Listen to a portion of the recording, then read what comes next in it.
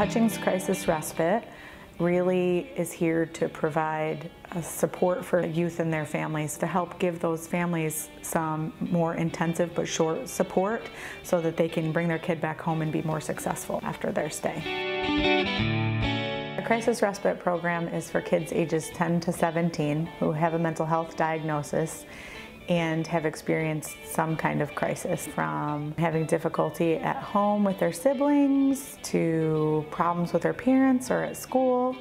We also take kids who aren't experiencing crisis and do some planned respite for families who do receive mental health services.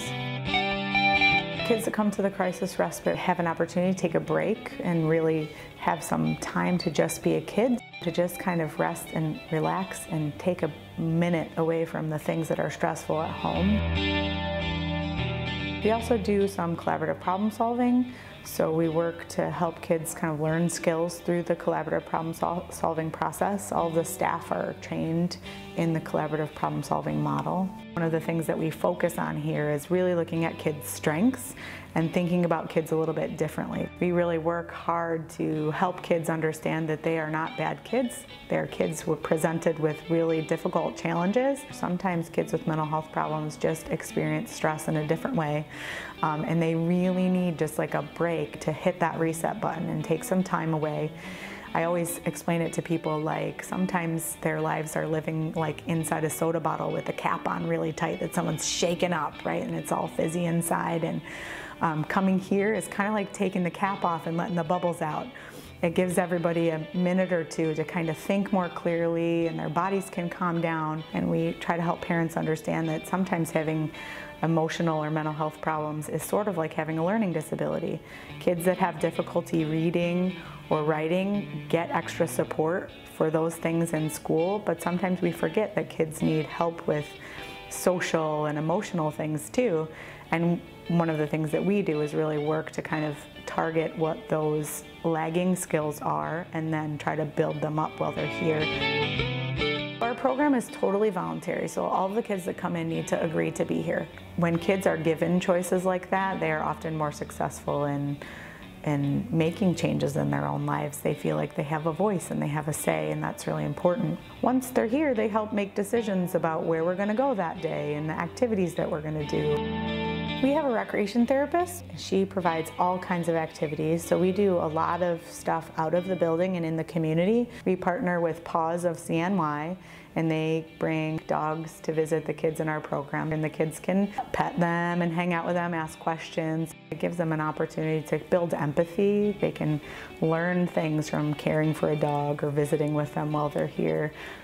About how to care. Most of the kids that come do go to school. We usually are able to get their busing set up for them within 3 days of their admission. So our policy is that they are always supervised. Overnight, we do 15-minute checks to their bedrooms. We have 24-hour staff.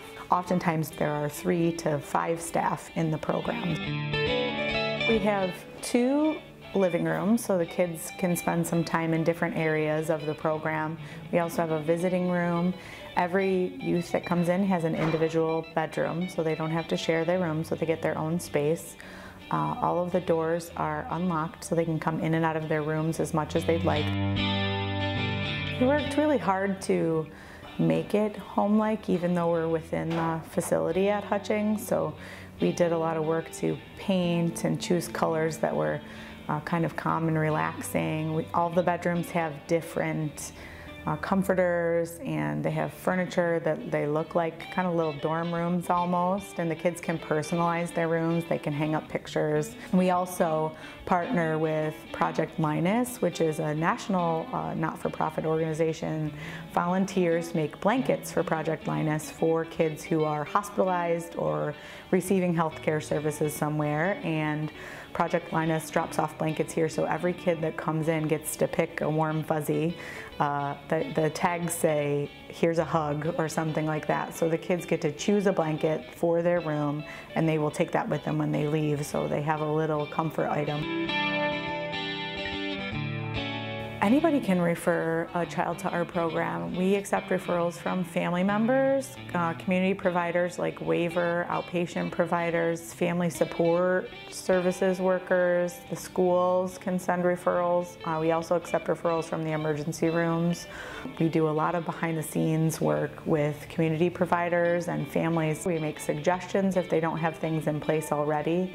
We will make connections for kids to outpatient services, so if they don't have mental health services in place, like a psychiatrist or a therapist, we will help them get connected to something that's local to them and easily accessible. I would like everyone to come and visit our program. I think that one of the things that we do is keep our doors open, and we try to make ourselves a part of the community so that if people have questions, they can come and see it. Sometimes that answers all of the questions for the kids when they walk in the door and actually see the place.